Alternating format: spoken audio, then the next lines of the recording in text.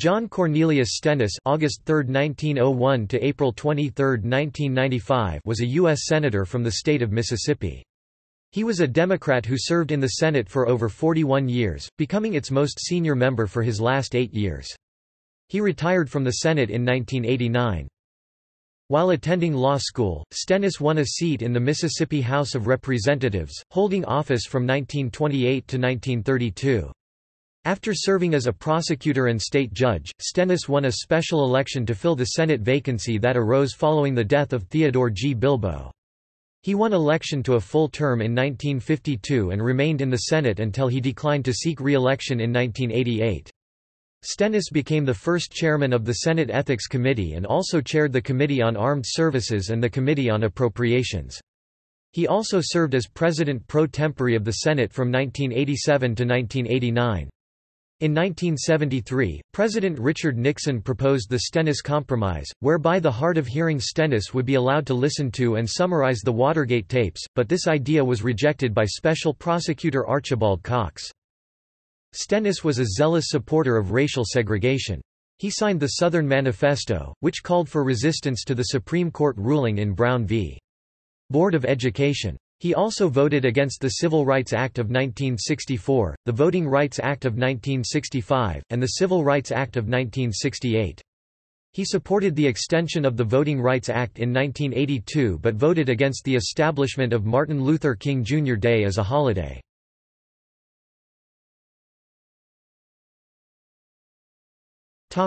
Family.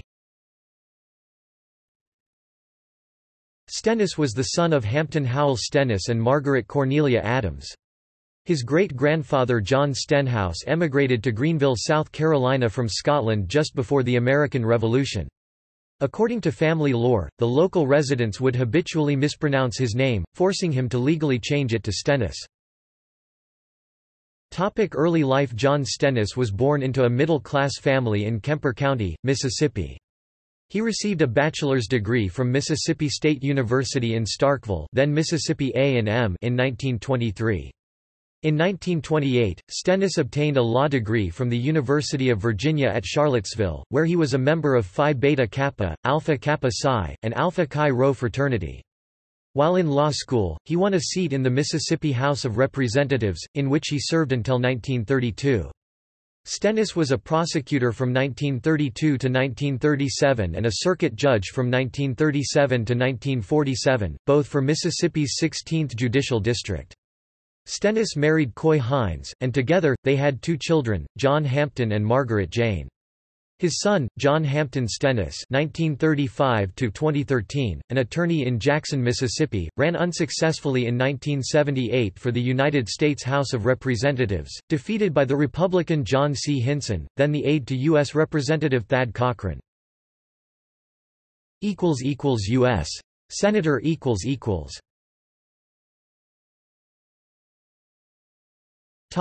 Early career. Upon the death of Senator Theodore Bilbo in 1947, Stennis won the special election to fill the vacancy, winning the seat from a field of 5 candidates including 2 sitting congressmen, John E. Rankin and William M. Comer. He won the seat in his own right in 1952, and was re-elected 5 times. From 1947 to 1978, he served alongside James Eastland, thus Stennis spent 31 years as Mississippi's junior senator even though he had more seniority than most of his colleagues. He and Eastland were at the time the longest-serving Senate duo in American history, later broken by the South Carolina duo of Strom Thurmond and Fritz Hollings. He later developed a good relationship with Eastland's successor, Republican Thad Cochran. Leading up to the 1948 Democratic National Convention, Stennis supported the drafting of General Dwight D. Eisenhower as the Democratic nominee amid wide-ranging suspicion that President Truman could not win re-election, considering Eisenhower an acceptable candidate to Southerners. The declaration of support for civil rights at the Democratic National Convention had resulted in Southern members dissatisfied with the move and seeking to espouse their own ideology in the form of a rebellion, Stennis and Eastland being the only sitting senators to openly back the movement.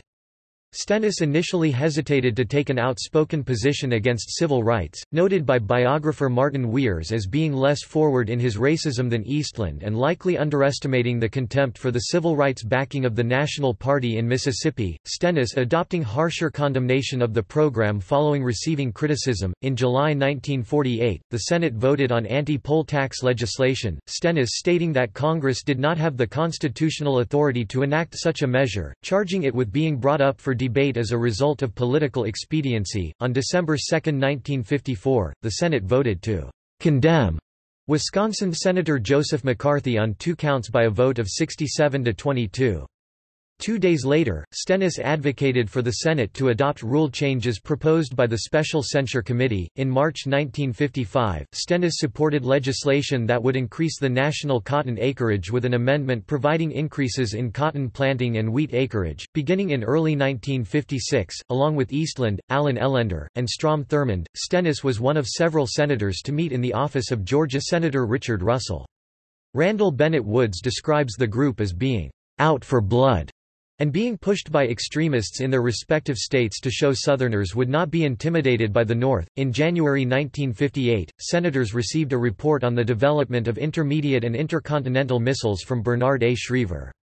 During 2 interviews after its release, Stennis said attention should be placed on the speed of production and he was satisfied with the contents of the report pertaining to the development of PGM-17 Thor. In May 1958, responding to President Eisenhower placing the Arkansas National Guard under federal control and sending in the 101st Airborne Division who escorted and protected 9 black students' entry to the all-white public school Little Rock Central High School, Stennis announced he had challenged the legality of Guardsmen placement there. Stennis stated the Eisenhower administration had violated both the U.S. Constitution and federal laws, also noting that he did not believe President Eisenhower to be reckless nor mischievous. During the 1960 presidential election, Stennis advocated for Mississippi voters to back Democratic presidential nominee John F. Kennedy in place of independent electors.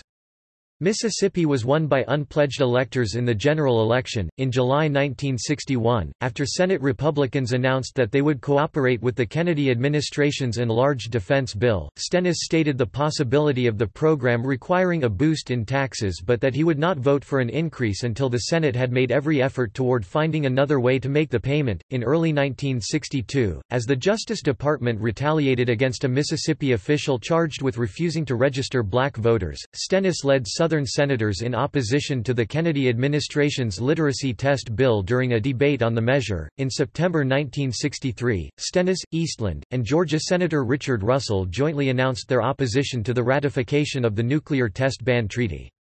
Stennis announced his opposition to the treaty on the Senate floor, arguing that its enactment would lead to military disadvantages. The opposition was viewed as denting hopes of the Kennedy administration to be met with minimal disagreement during the treaty's appearance before the Senate. In June 1967, Stennis announced that the Senate Ethics Committee would give early preliminary consideration to misconduct charges against Senator Edward V. Long. Stennis wrote the first Senate Ethics Code, and was the first chairman of the Senate Ethics Committee. In August 1965, Stennis protested the Johnson administration's emergency supplemental appropriation request for the Vietnam War. In August 1967, Stennis advocated for both an increase and expansion in bombing of North Vietnam for a hastening of what he believed would be the war's conclusion, adding that the implementation of either bombing pause or restrictions on bombing had the possibility of being a mistake. In July 1969, Stennis proposed dividing South Vietnam into 2 zones and one would be used for the United States to attempt ending the war. In December, Stennis supported the creation of a special commission by President Nixon with the intent of investigating alleged Vietnamese civilian slayings at the hands of American soldiers. In July 1968, Stennis served as floor manager of a bill intended to ease a congregation that had throttled American airports in recent days by providing increased equipment and personnel, publicly stating that the legislation had been put off by the Senate for too long. In 1969, Stennis introduced the Nixon administration's proposal for a draft lottery that if enacted would subject all potential individuals who could be drafted to a 1-year period where they could be called, Stennis saying that studies would be conducted to see about hearings on the matter in 1970, ahead of the then current law expiring in 1971. An aide for the senator confirmed his support for the administration's policy.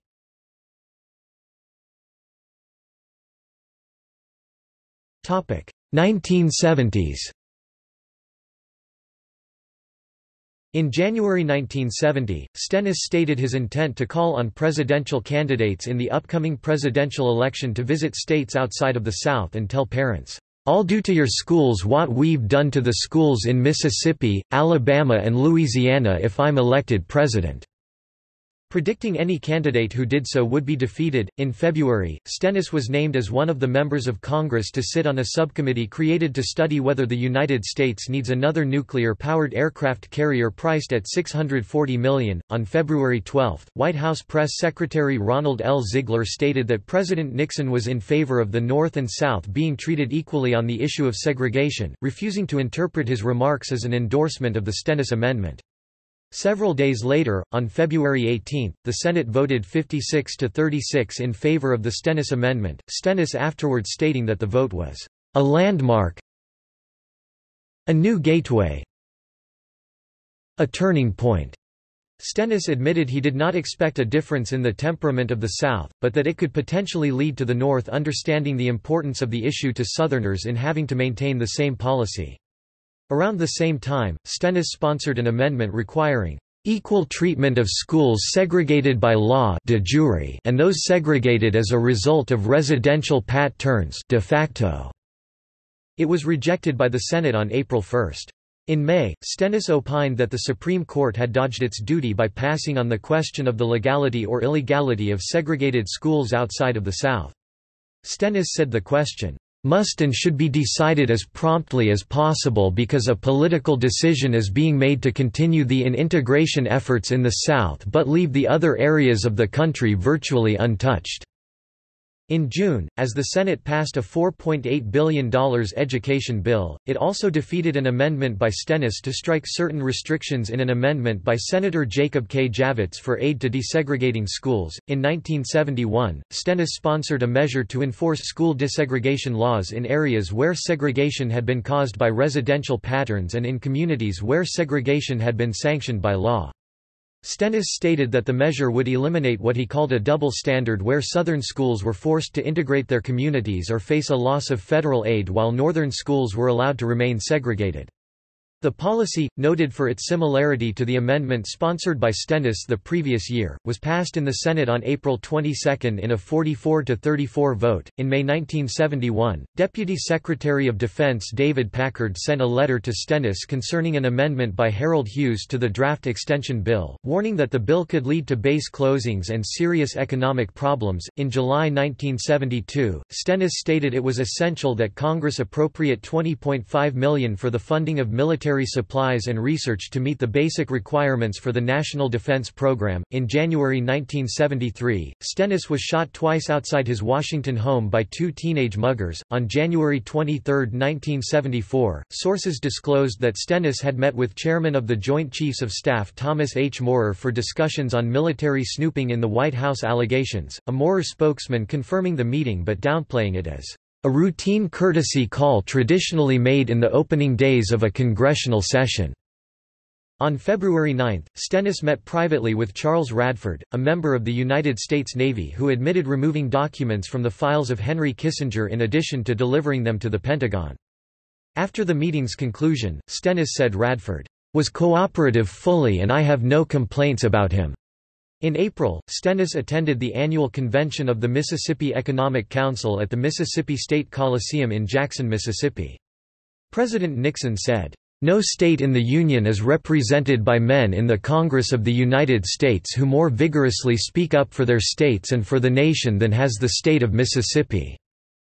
And Stennis would be among those, "when they write profiles in courage."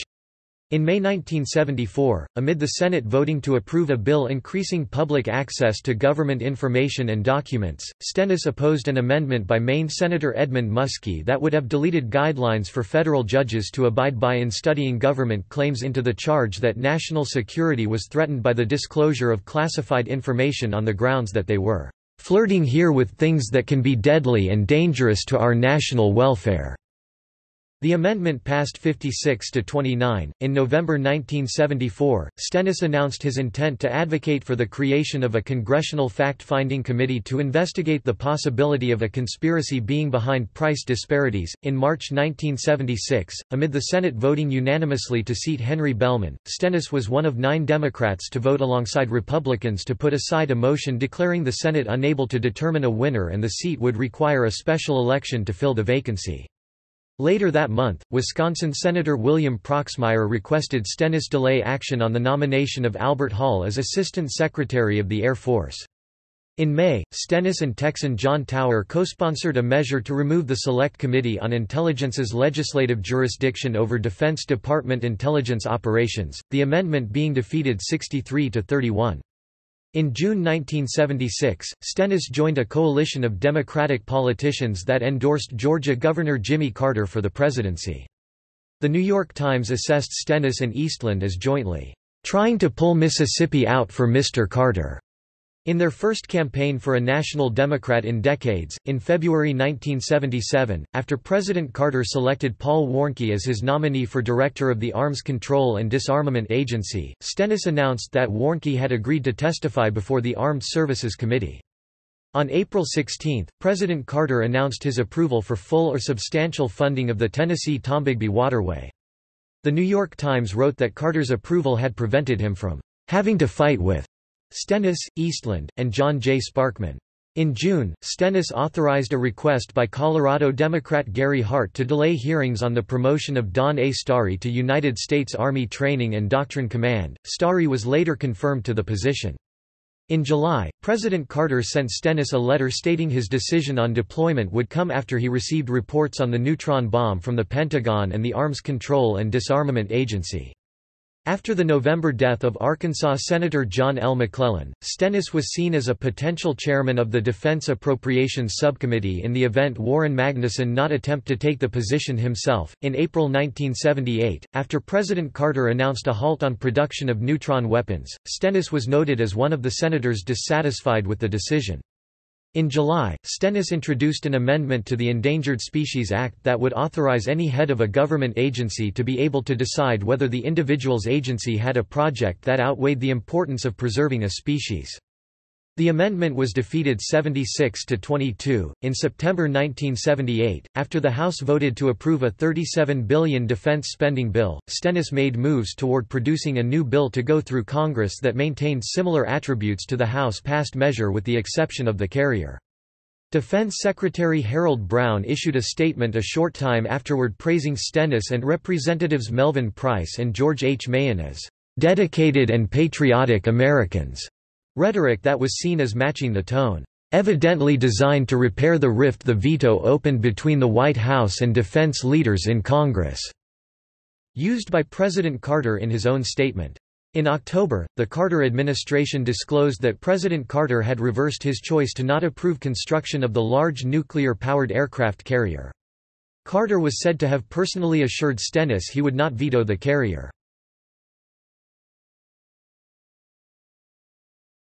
1970 re-election campaign.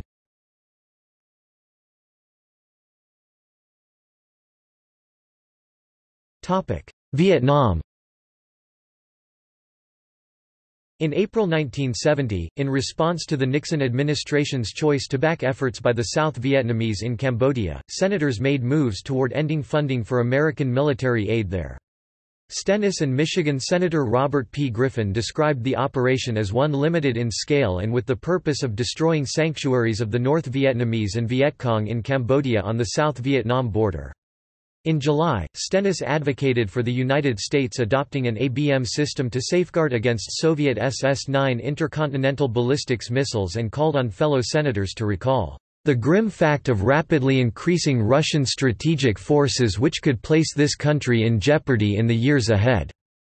In August, as the Senate voted to bar the United States from paying larger allowances to Allied troops in Vietnam than it pays to American soldiers, Stennis said he was impressed with the legislation and that he would be in favor if some adjustment can be made consistent with our honor.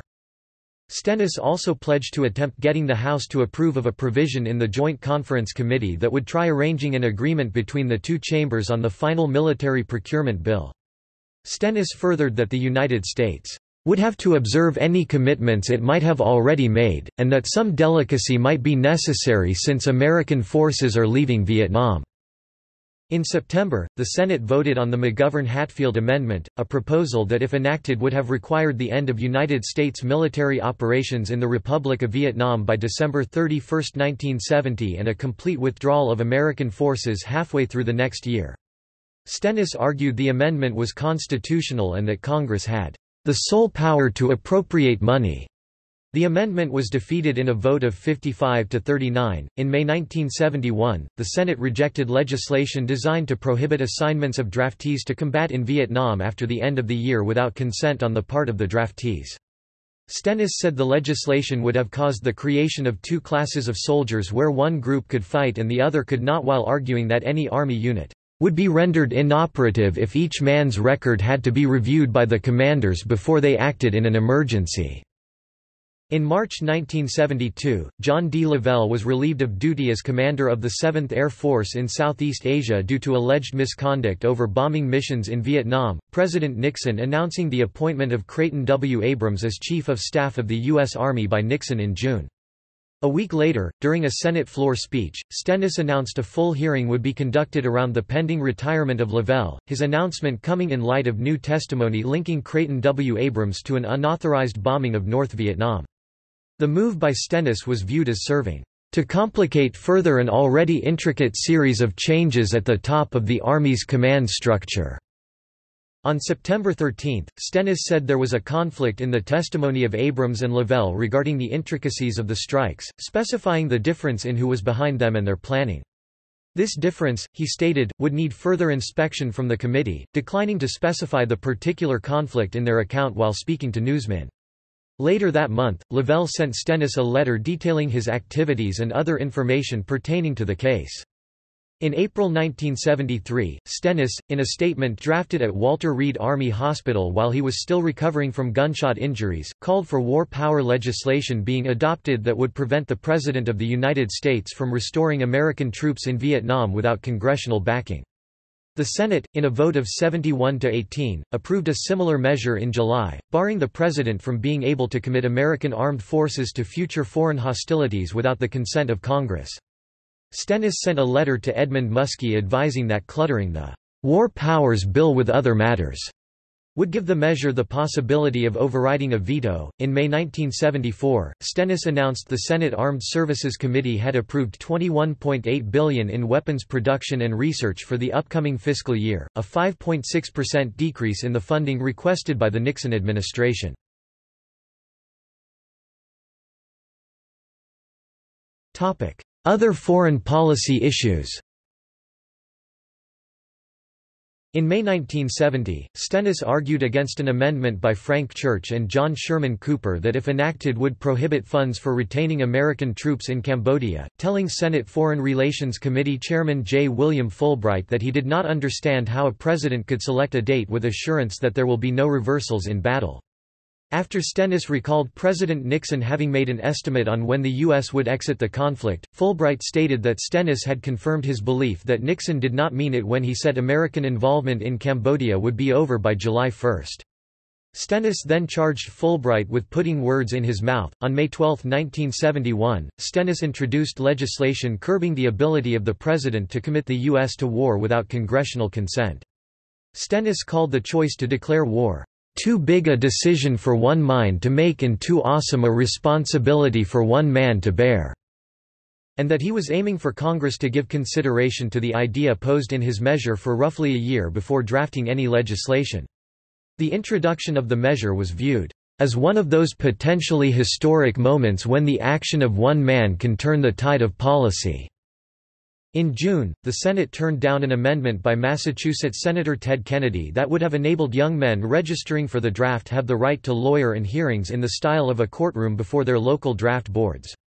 With multiple amendments still needing to be voted on by the chamber, Senate Majority Leader Mike Mansfield afterward announced that Stennis, Hugh Scott, and himself would present a petition to end a debate. On July 31, 1972, Stennis announced his support for the Strategic Arms Limitation Treaty. In September 1973, the White House disclosed President Nixon had written Stennis, Senate Majority Leader Mike Mansfield, and Senate Minority Leader Hugh Scott to urge Senate approval of the full weapons budget requested by his administration.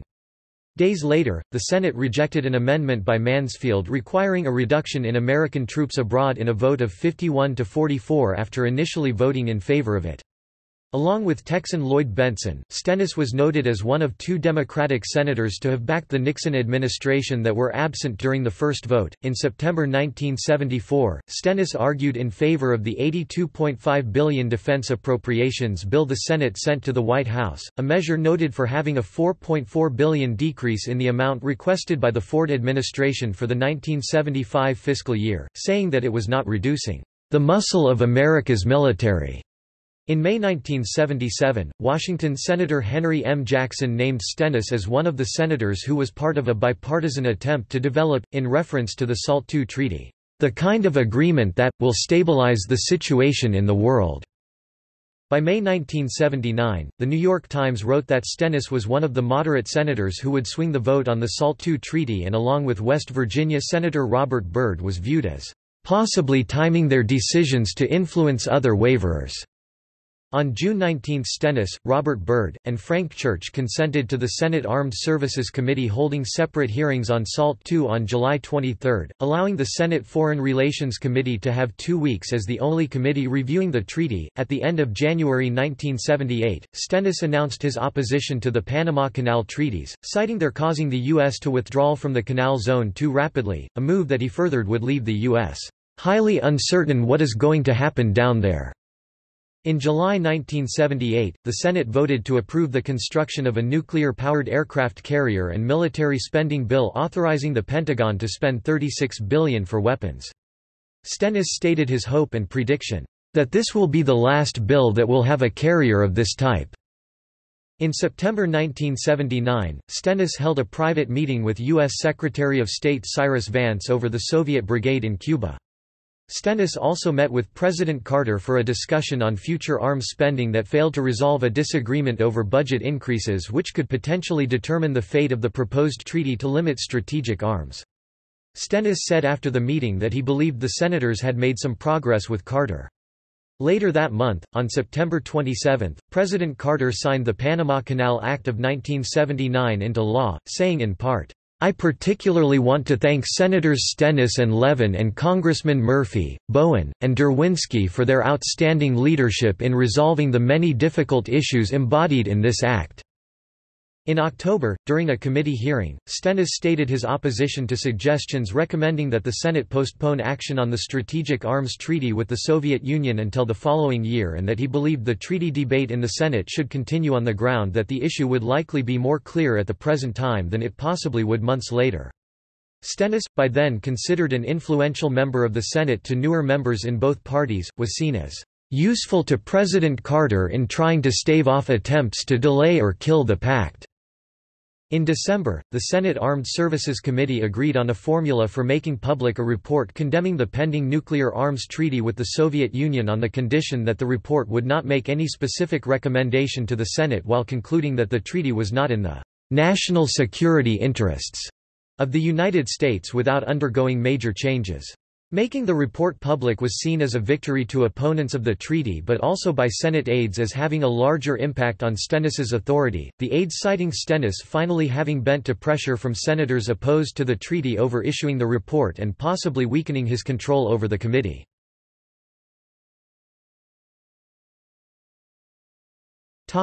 Watergate.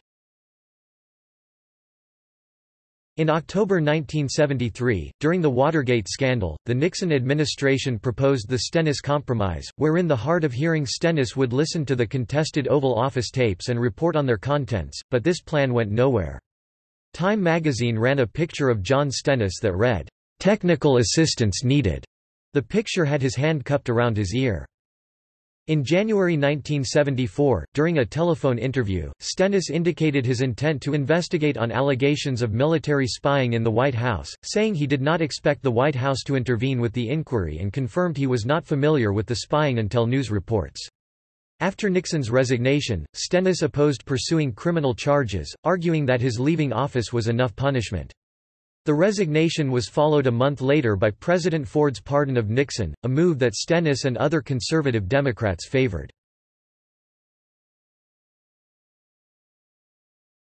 1976 re-election campaign. In January 1974, Stennis stated that his health was without complications from his shooting injury and that he would be running for another term in 1976. Stennis was re-elected without opposition.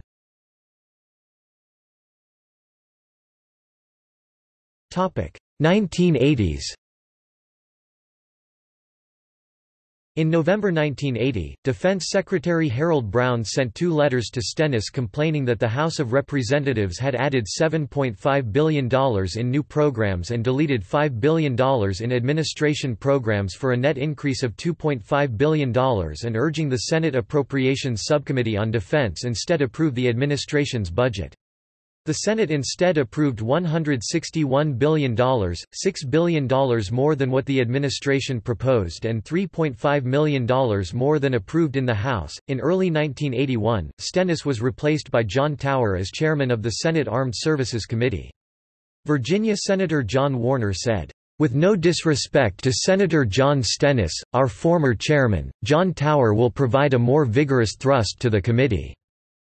In spring 1981, Stennis predicted there would be larger opposition to military spending in the event of new proposals in favor of more funds being allocated. The New York Times referred back to Stennis in July when Senator Mark Hatfield conducted his first detailed foray into military spending as chairman of the Senate Appropriations Committee. In a Senate floor speech, Stennis warned that, "great pressure" to an increase would persist with continued showing of a deficit in the federal budget and Americans would stop supporting the military and its budget. "If our military forces do not show real improvement without damaging the health of our economy." In June 1982, Stennis was renominated for a 7th term, defeating Charles Pittman and radio station owner Cullen Johnston in a wide margin. Stennis faced political operative Haley Barbour in the general election. Supporters of Barbour poked fun at Stennis' age, an issue that the senator made self-deprecating comments in regards to on the trail. President Reagan met with Stennis during the general election and promised he would not campaign for Barbour. Despite Reagan taping an ad for Barbour attacking Stennis for his age, Stennis lost his left leg to cancer in 1984 and subsequently used a wheelchair. Stennis was named President pro tempore of the United States Senate during the 100th Congress 1987 to 1989. During his Senate career he chaired, at various times, the Select Committee on Standards and Conduct, and the Armed Services, and Appropriations Committees. In February 1988, along with Robert Byrd and John Melcher, Stennis was one of 3 senators to attend the traditional reading of the farewell address of President George Washington by North Carolina Senator Terry Sanford. In February 1988, Stennis was one of 12 Democrats to support the Reagan administration-backed $43 million aid to Nicaraguan rebels. In June 1988, Stennis voted against a bill authorizing the use of the death penalty on drug dealers convicted of murder. A dinner in honor of Stennis was held on June 23, 1988 in the Sheraton Ballroom of the Sheraton Washington Hotel. President Reagan delivered an address praising Stennis for his service in the Senate and announced, as an expression of the nation's gratitude for the public service of the man we honor tonight, the Navy's next nuclear-powered aircraft carrier, CVN-74, will be christened the USS John C. Stennis.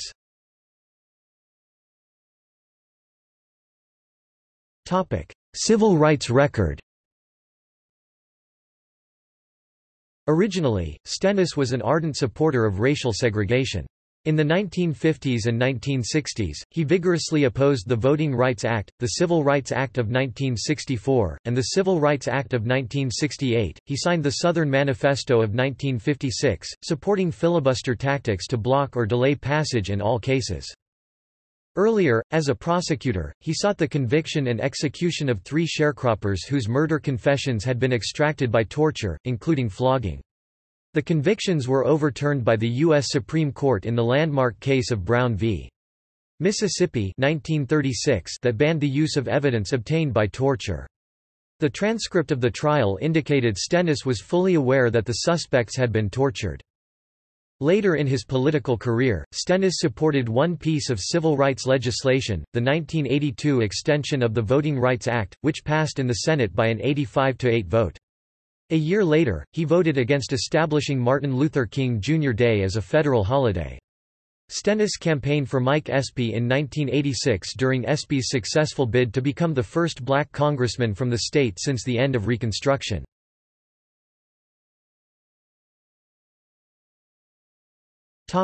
Opposition to Bork. Stennis opposed President Ronald Reagan's nomination of Robert Bork to the U.S. Supreme Court. On October 23, 1987, Stennis voted with 6 Republicans and all but 2 Democrats to defeat Bork's nomination.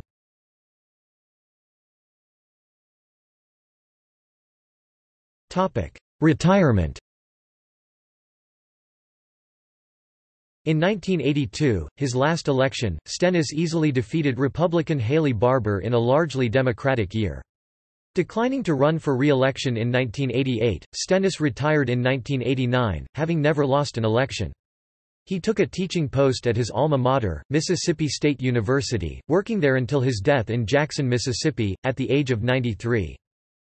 At the time of Stennis's retirement, his continuous tenure of 41 years and 2 months in the Senate was second only to that of Carl Hayden. It has since been surpassed by Robert Byrd, Strom Thurmond, Ted Kennedy, Daniel Inouye, Patrick Leahy, and Orrin Hatch, leaving Stennis eighth. Stennis is buried at Pinecrest Cemetery in Kemper County.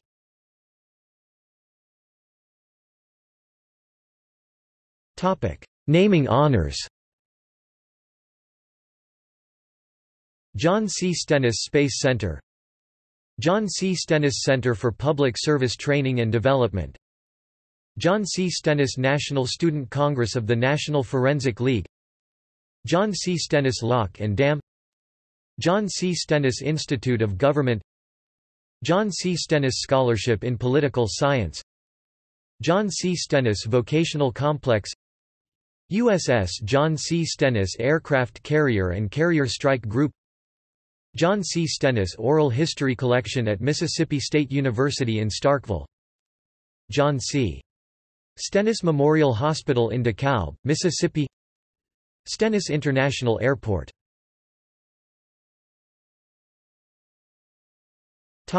See also: List of United States Congress members killed or wounded in office.